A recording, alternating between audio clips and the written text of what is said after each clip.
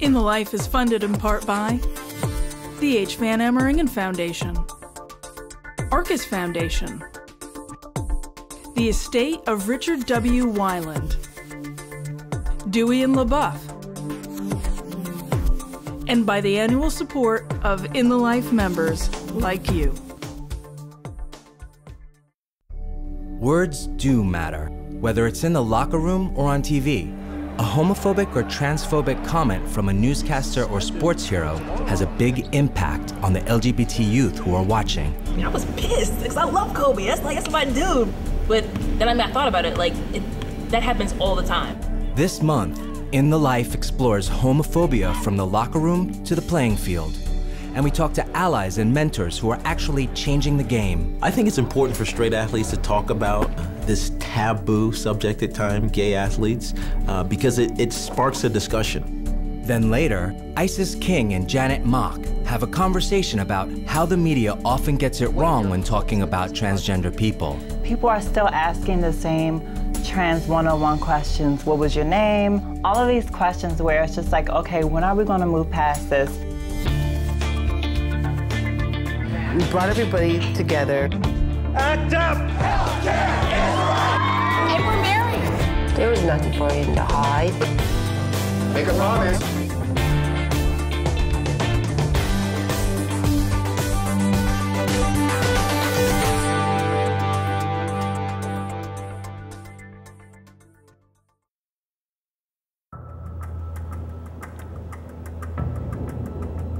Before a cross-country race, it's always custom to walk the tracks. We were walking the course. We were talking, and I felt a rock hit me in the back of the head. And once the rock had hit me and kind of people were reacting to it, the kid had said, "What's the big deal? It's just that gay pussy fag kid."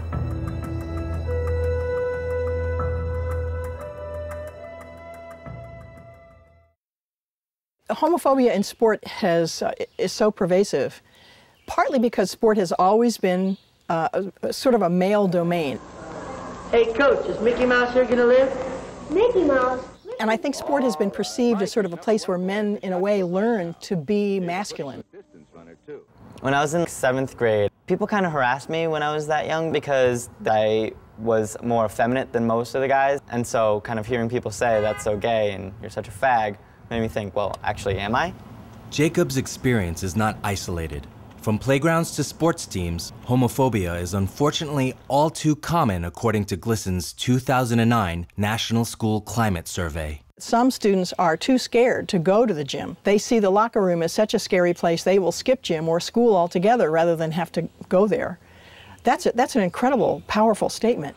And the words used to taunt LGBT kids were broadcast on national TV in April 2011 when Kobe Bryant screamed the F word at a referee. The count starts over. He's yelling at Benny. At George Washington University, Chi alums, the first transgender NCAA basketball player, reacted to Kobe's slur. I mean, I was pissed because I love Kobe. That's my dude. But then I thought about it, that happens all the time. I mean, he just so happened to get caught. I'm pretty sure there's probably not one NBA player who hasn't said it, faggot or gay or whatever. Sean Chapin of San Francisco was also watching. When I saw it happen, I was very upset by it. I went ahead and grabbed the video that was on YouTube, rehashed it with an LGBT message. It attracted a lot of attention and also attracted a lot of homophobic hatred. When a professional athlete says something homophobic or hurtful, it is empowering the kids that look up to them to say those homophobic and hurtful things. Words definitely matter. It's trickle-down homophobia that eventually gets into our schools. Then, 2 weeks after the Kobe incident, an Atlanta Braves coach was also caught yelling homophobic slurs at San Francisco Giants fans. At that point, Sean had had enough. So when I heard of Roger McDowell's homophobic comments at a Giants game, well, by that time, I already had the idea of asking the San Francisco Giants to make an It Gets Better video. To the San Francisco Giants, professional sports world cannot afford to fall behind the rest of the country.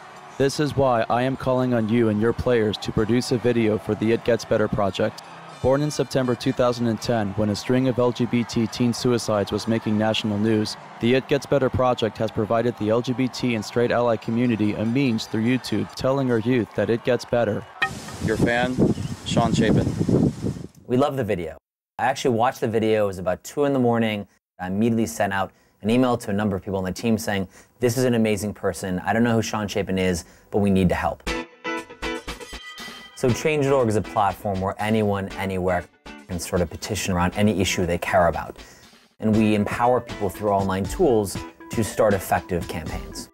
When they sent an email to their mass distribution list, and the next day we got 5,000, 6,000 signatures, I'm just, my hair is raising just even saying this right now.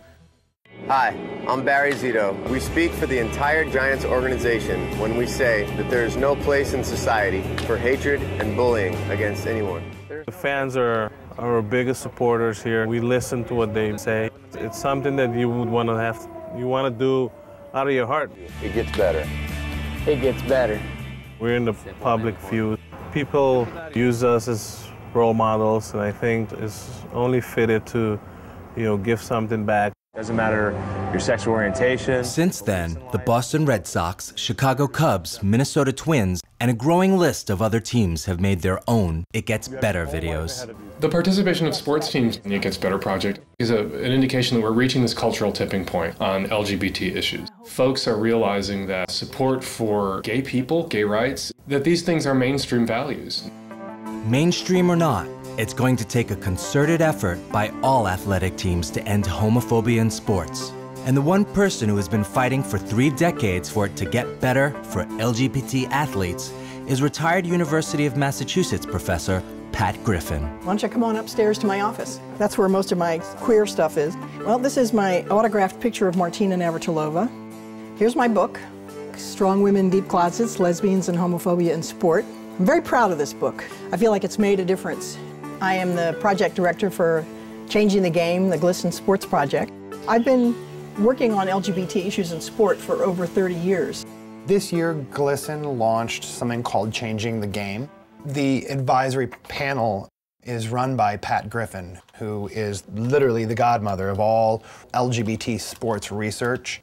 Changing the Game focuses on athletics and physical education in K-12 schools. Some of the most insidious types of homophobia start very, very, very young. And if we can work with youth leagues and youth teams and youth coaches and get them to recognize that in an environment that is welcoming and supportive is a winning environment. Our mission is to make sure that every school in the United States, their athletic programs, their physical education programs are based on the core values of respect, safety, and inclusion, so that every student, regardless of their sexual orientation or their gender identity, can achieve their goals in athletics.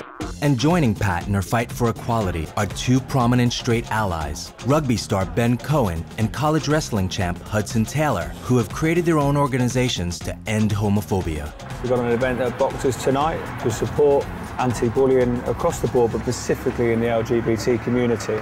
And the reception we've had has been amazing. To have athletes like Ben Cohen, who is a former professional athlete and who is heterosexual, or a Hudson Taylor, or any of the other straight male athletes who have been speaking up, they get attention. And they're great role models for other straight athletes.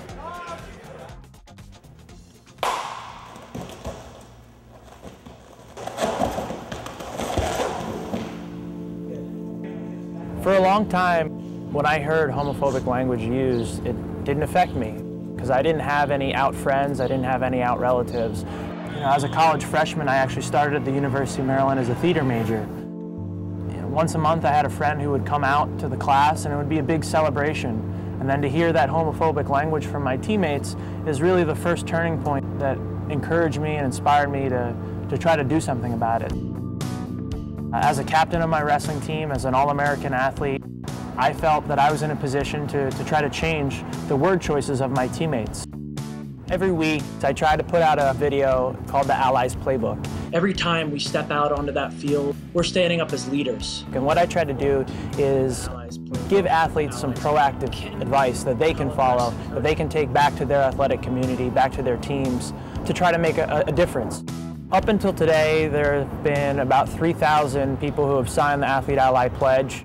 I think it's important for straight athletes to talk about this taboo subject at times, gay athletes, because it sparks a discussion. And I always hearken it back to the Jackie Robinson era. You know, think about a time when African Americans weren't allowed to play sports simply because of the color of their skin. And think about the contributions that were missed then that are now capitalized on. It's the same thing with sexual orientation as it was with skin color. It doesn't matter. You're either a great athlete or you're not. While these athletes advocate for more straight allies to come out as supporters, others, like photographer Jeff Shang, who created the Fearless exhibit, advocate for more LGBT visibility in sports. I majored in photography and filmmaking at Harvard and really wanted to make a project that had a lot of social impact. I emailed all my friends and said I want to photograph out LGBT athletes in high school and college. They thought I was crazy.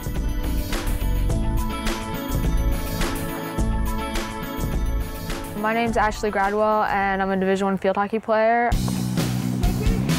Field hockey is played with this stick. This side you use, it's flat. We go over the ball to pull it and come like this. This would be a slap hit. I photographed Ashley for all the photo shoots that I make the athlete work out, and part of my goal is to capture them as an athlete. He portrays normal athletes, people, you know, everyday people who you wouldn't pick out as being gay, and that was something that like really inspired me because all of my teammates are so supportive. I wanted to be a part of that.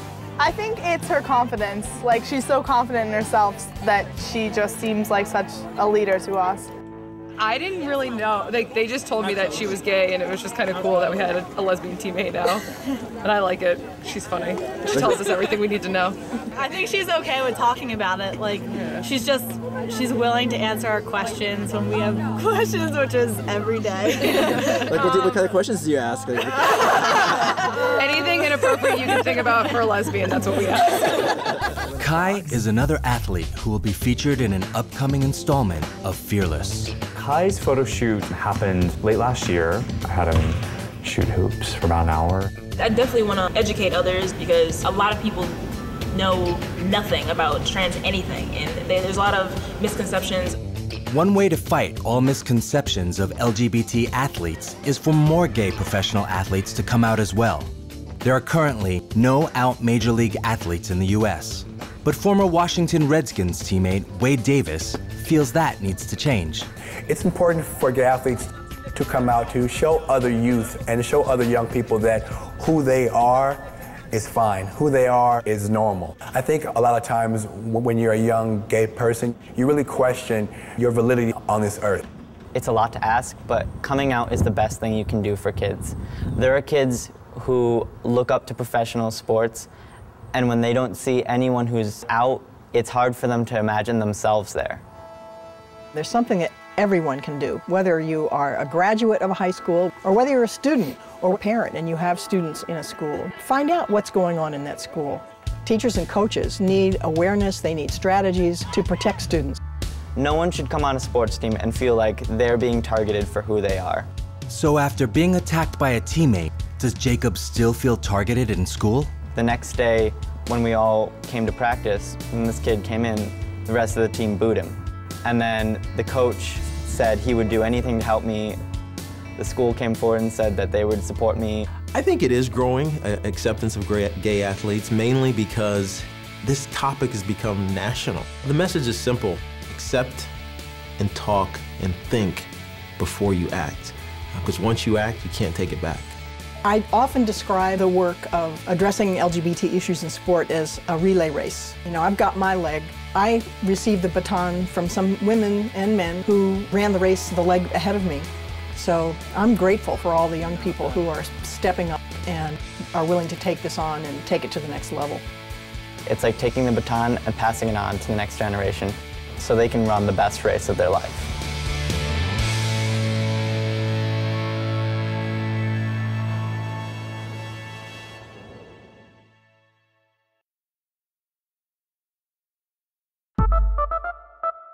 Many people treat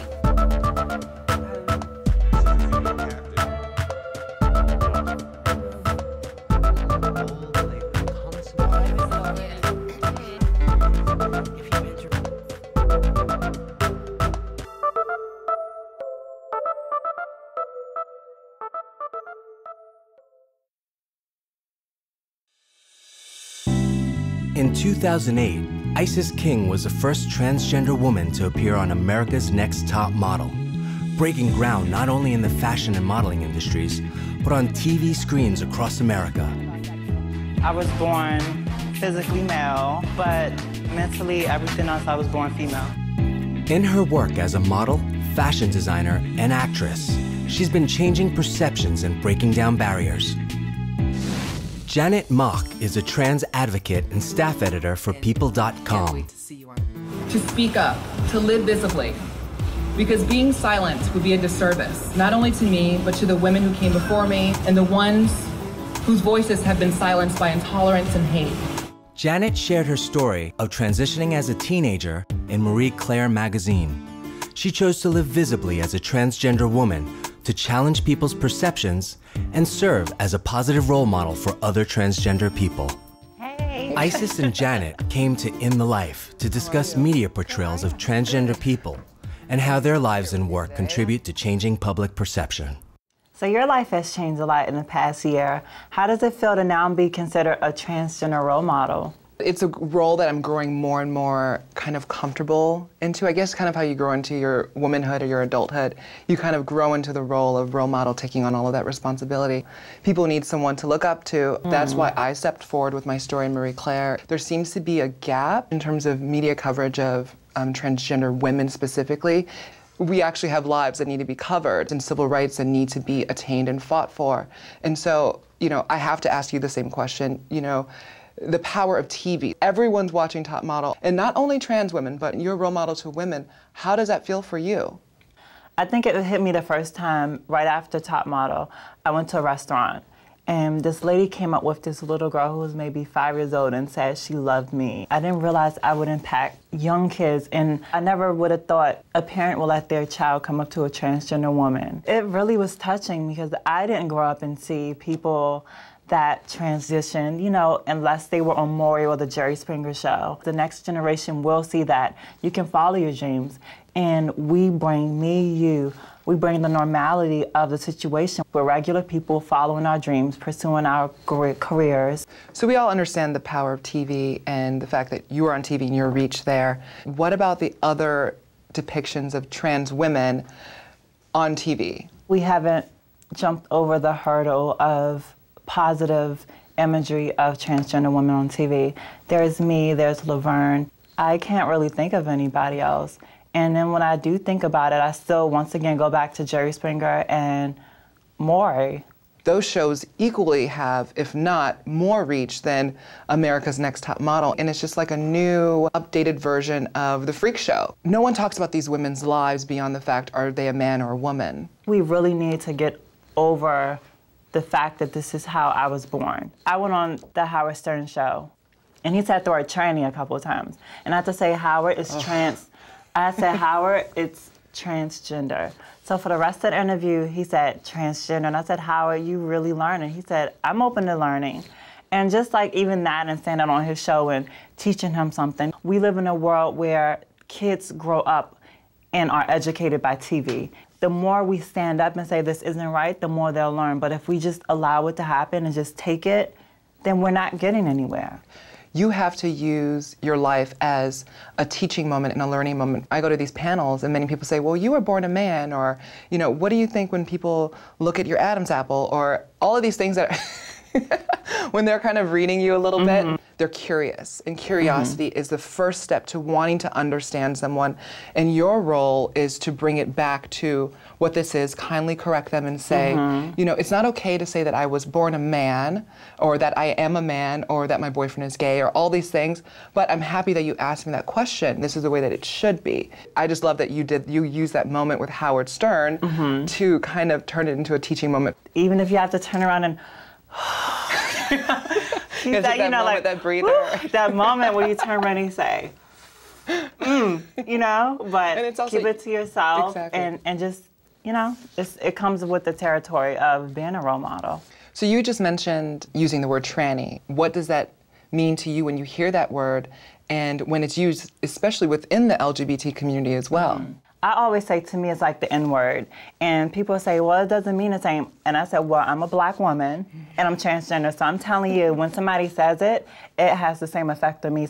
And I know recently it became a big thing, and RuPaul talked about it and said how the word isn't that serious. But I am a transgender female, and I'm telling the world that it is that serious, it's not appropriate, and there's plenty of other ways to make a joke about whatever than to use a word that hurt a group of people. When you have a platform like RuPaul has a platform, it's irresponsible. Because especially when you're not a trans woman walking through the streets every day, like RuPaul gets to go home and he can just be RuPaul and walk through the street as a gay black man. But when you are a trans woman and the world is saying you're a man, you're a tranny, over and over and over, is what leads to trans women hurting themselves in a way that they feel they don't deserve more. They don't deserve to be on something better than Maury or Jerry Springer, or to tell their stories in a positive light. These words and images, they matter, and people need to be more responsible. I even try to stay away from transsexual because I still have my own little things with the word. What is that? I want to actually explore that. I just kind of like the whole tranny thing. I feel like when somebody say transsexual, there's so much negativity to come with it. So I just prefer transgender. Well, yeah, and of course you have the right to self-identify how you choose to self-identify. I think that transsexual almost to me makes it only about the body and the transition, whereas transgender, I feel, speaks more to the entire essence of what, politically, what our bodies say. So after Top Model, you know, I went and did all these interviews. People are still asking the same trans 101 questions. What was your name? How old were you when you felt like you were different? All of these questions where it's just like, okay, when are we going to move past this? I get very angry when I see depictions of Trans 101 through mainstream media, especially when I saw the Don Lemon interview, which you were on the panel. Yes. And it was supposed to be about transgender people in Hollywood. What has been the most difficult part of the transition for you? You know, I thought we were here to talk about trans people in Hollywood. We've got 3 unbelievably beautiful, talented women up there, and we're talking about Transgender 101 here. Because it was Laverne Cox, Isis King, Harmony Santana, 3 transgender women of color, and Chaz Bono coming in as well. And I want to hear, what was that experience like? Instead, it was Don Lemon asking him about every little thing that he had been so open about already. You know, what is it like to have a beard? What is it like to shave? Don Lemon, what is it like to have a beard? You know, why are you asking Chaz Bono what is it like to have a beard? Or hey, is that fun to have, you know, some peach fuzz? And is it fun to shave? Like, I'm like, really? You're a CNN interviewer and that's what you're choosing to ask one of the most prominent transgender activists and advocates already living so bravely and visibly, and then you have 3 women sitting there quiet. Just sitting there quiet, no questions are asked about. Laverne Cox, what is it like to produce television as a transgender woman? How are you changing images? You know, Isis King, what was it like to transition in front of the media and to now have this huge platform where you're becoming an actress and a designer? And it's just like so many things about our lives that are so much more than just our bodies and this physical transition that we go through. What is your goal when you kind of go from Isis the celebrity to Isis kind of, you know, the activist, advocate, or do you see yourself that way? You know, what are your hopes with these projects that you're doing? My hope is that I will be someone that people can look to as hope for the next generation, for the future, by just being positive and being strong and standing up for what you know is right. It feels as if finally things are kind of rolling over and changing to show a very diverse portrait of our entire community of LGBT people, that we're everywhere and we're part of everyone's homes and lives and societies. You know, I'm really happy that the world can see 2 women sit down and talk about issues that matters a lot to us. And I think that's really powerful. You know, I feel so privileged to be here and share this space with you. And, you know, it is something that's rarely done. And it's an honor for both of us to kind of be here and be able to talk about these issues. Give me a love, as Tyra would say. You know, this is what Tyra would do. You're dismissed.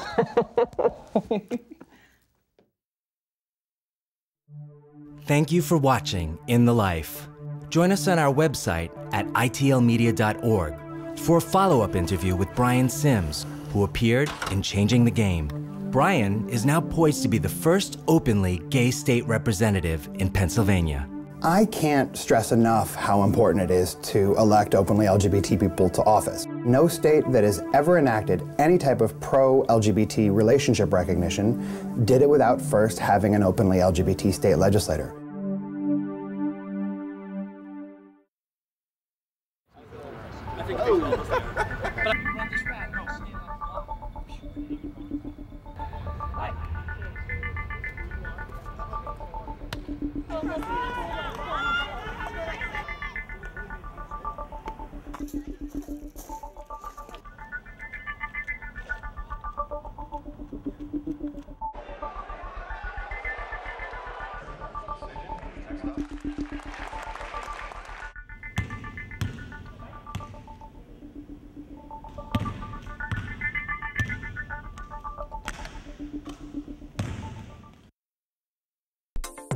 In the Life is funded in part by the H. Van Emmeringen Foundation, Arcus Foundation, the estate of Richard W. Weiland, Dewey and LaBeouf,